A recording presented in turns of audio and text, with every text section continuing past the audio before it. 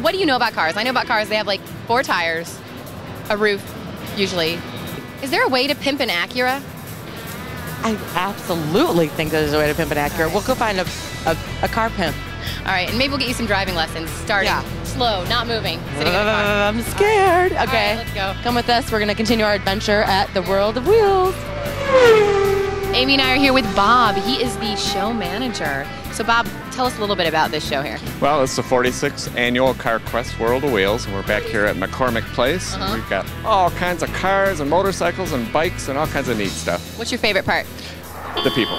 Call me Yum Yum. That's all you need to know because look at it behind us. This is the best stuff in the world, people. I was born with a wrench in my hand. Okay. That must have hurt your mom, right? Yeah, my first engine was a mini bike. Okay. And I was about 11 years old. It's your baby. You created it. You make it, exactly. It's true. I mean, it's just like watching a child being born. Okay. And you create a car. It's just like, it's awesome, man. That's kind of beautiful. Get a seat, and I'll show you how to build anything and everything you want. All right, so we're here with Dan, and what does your company do? We build custom rods and bikes. Now, how do I know what is a cool custom rod or bike? Like, is it instinctual, or are there things I should look for? They look kind of cool. Because Amy and I are learning, right? Yeah. Wait, this isn't a rod. Those are like motorcycles, like a hot rod, right? Or no, this is a hot rod. Dan, I have so much to learn about cars. 4 tires is a rod. Yeah. 2 is a motorcycle. Oh. Sometimes 3. Now, I drive in 1999 Acura TL. Is that cool? Not in my world. How would I make it cool? What would you do to my Acura to make it cool? You would trade it for a 32 Ford.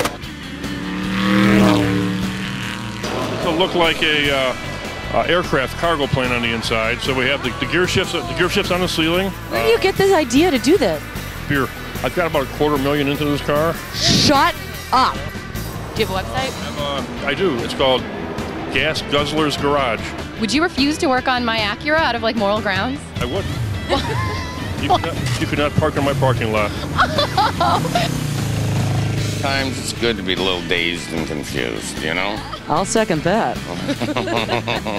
You know, I know from Pulp Fiction, it's a chop, baby. Yeah, it's kind of like a chopper, but yeah, up here. Well, sorry. Here, what would this go for? a lot of them I don't really sell, but if I were to sell it, I would take a reasonable offer, but it would have to be somewhere around 70,000. Maybe I'm warped. That doesn't sound bad. You know.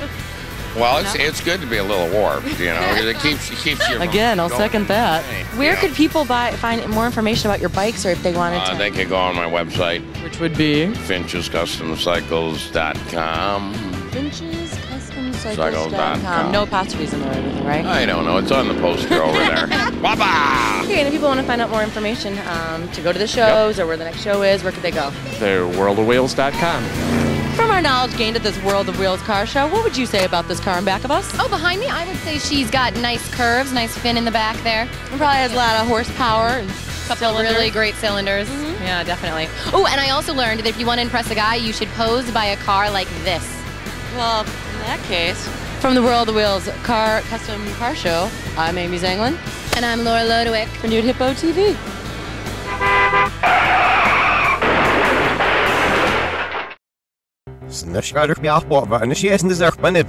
Tony, can you shut up?